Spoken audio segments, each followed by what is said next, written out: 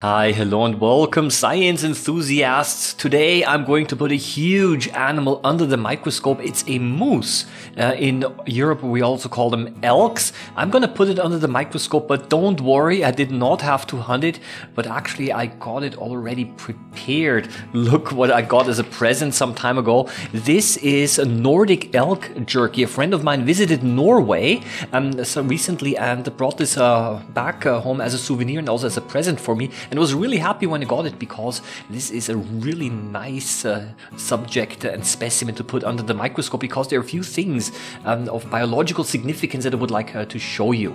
Now, this Nordic elk jerky is dried meat, therefore quite hard, and preparing it for microscopy, well, does take a few minutes. I had to first rehydrate the elk jerky and add a little bit of water to it, and this kind of soaked up all of the water and made it soft again. And then I had to essentially separate the individual muscle fibers, the individual muscle cells, to make it very thin. And I did that simply with a lot of patience, by taking tweezers and a scissor and the pointed tips. I used those to separate the individual fibers. And after about 10 minutes of work, I was able to get a sufficiently small and thin sample. So essentially what I did is I tried to make some mousse out of the mousse. No pun intended here. A pretty bad joke if I think about it.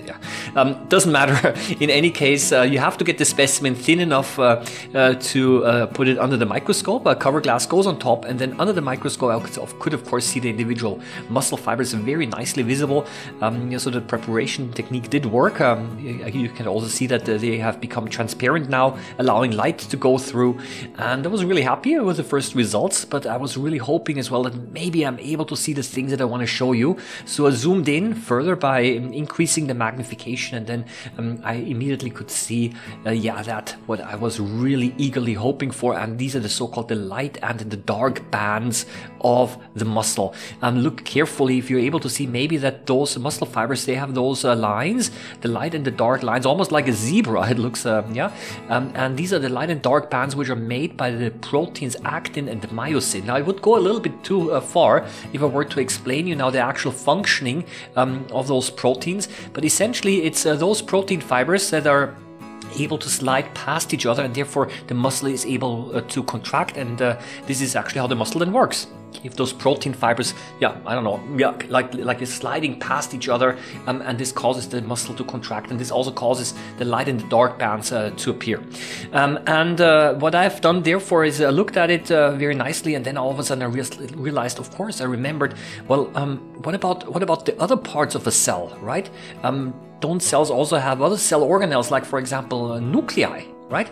And it says, yeah, of course they do. And I thought, well, maybe I'm going to stain the cell as well. So what I've done is I added some methylene blue.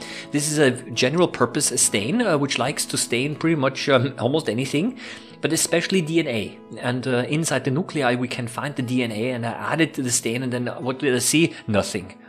Why everything was blue, it was far too dark, way too concentrated. Really disappointing result.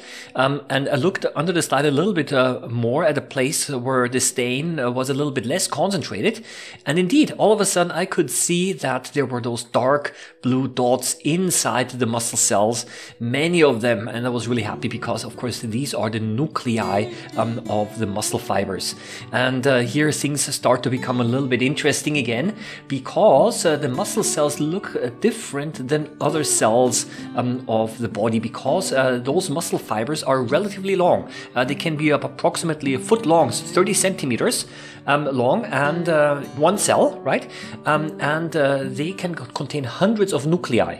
So essentially, normally a cell only contains one nucleus. However, here we have a case where those cells are extremely long, containing those actin and myosin protein fibers that I just talked about, and then the nuclei can be found on the side. So in the center you have those fibers, and on the side, pushed to the side, you have the nuclei.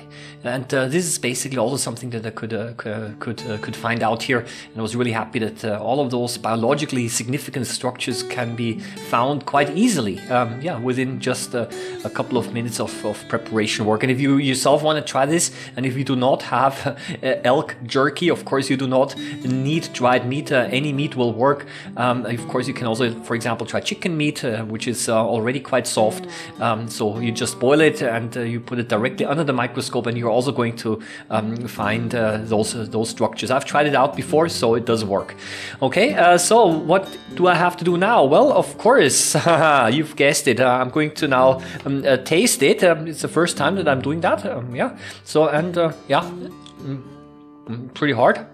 A little bit salty, of course. They added some sea salt. Look. Why use tweezers and scissors? You can also you can also separate the fibers this way. Maybe I can put this under the microscope as well. Yeah, no. I think it's better be eaten. I think it's enough for today. Happy microbe hunting as always. And yeah, if you like this video, please do consider subscribing. See you around next time. Bye-bye.